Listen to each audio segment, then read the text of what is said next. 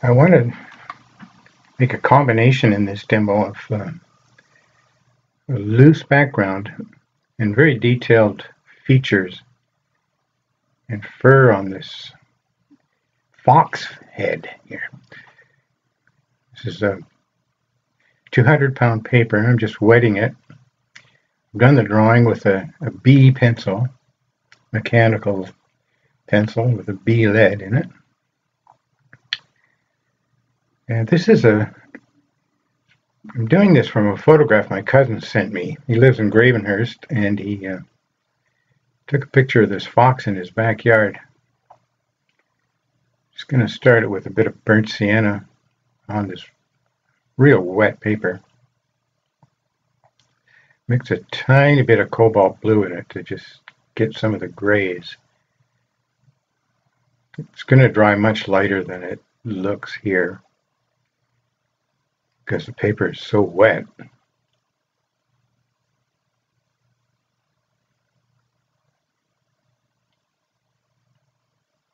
Yeah, just keep going back with a bit of burnt sienna. Just let it kind of flow with soft edges. Keep that furry look. Avoid getting paint into the white parts of the fur.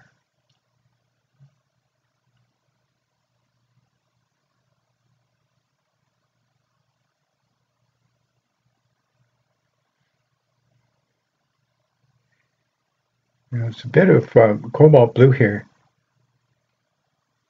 and it's going to touch a little bit of ultramarine in it too, where I want it to go a little darker.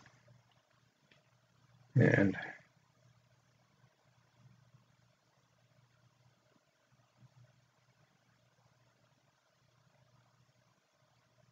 this is still wet from the first wash, first wetting.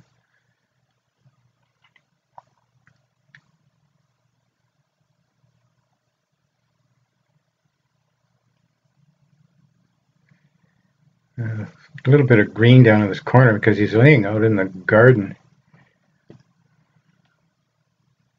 I don't want to have too much realistic detail in the surrounding area.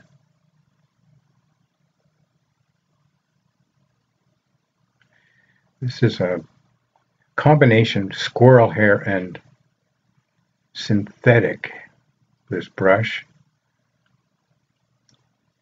And it has a nice spring to it, even though it's not a pointed brush. It's kind of a almond shaped, or filbert, I think.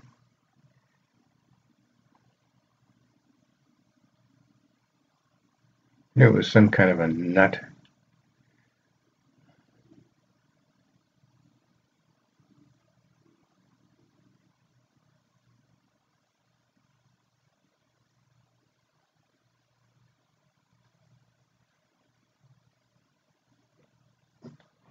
I think I got a little too much burnt sienna on that ear.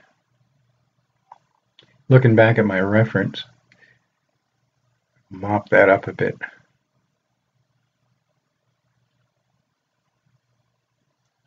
And a little less paint there too. Now I want a pointed brush or a round brush for a little more detail. And I want this to be fairly dry, so the brush will kind of split, and it'll leave sort of a hair-like track when I dry brush it, because the paper has to be dry now. And if it's not giving me enough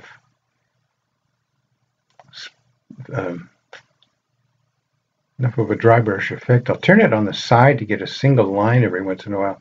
You have to kind of babysit the brush here to get it to just cooperate and play with it. an experiment to get it to behave, providing you with some of these hair-like lines. I'm not going to do every single hair in this demonstration. Once you get the idea, that'll be plenty. It's boring to watch too much of this.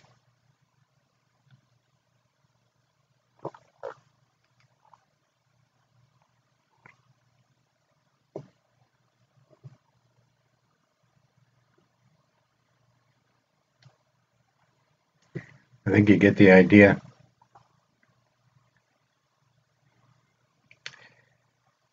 Now I'm going to work on the eyes, and I'll need an even smaller brush for that.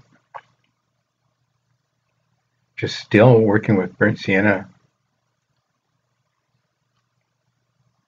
and cobalt blue. But if there's too much graphite, and I put a lot of pencil on this, you can press it without smudging.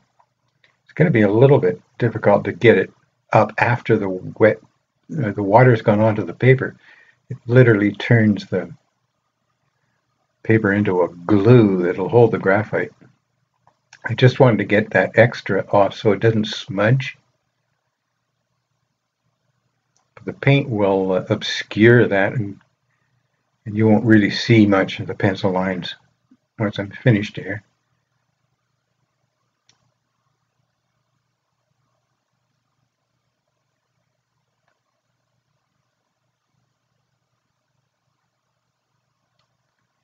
It's kind of fussy work, but you get the idea. You're constantly referring back to the reference photo. So you really need a good picture to work from, one that you can blow up and study the eyes.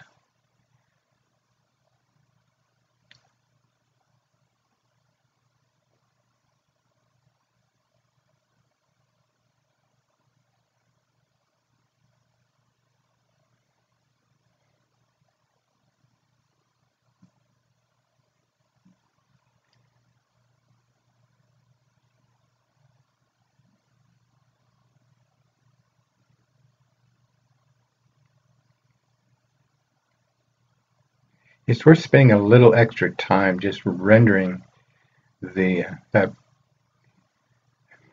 those features.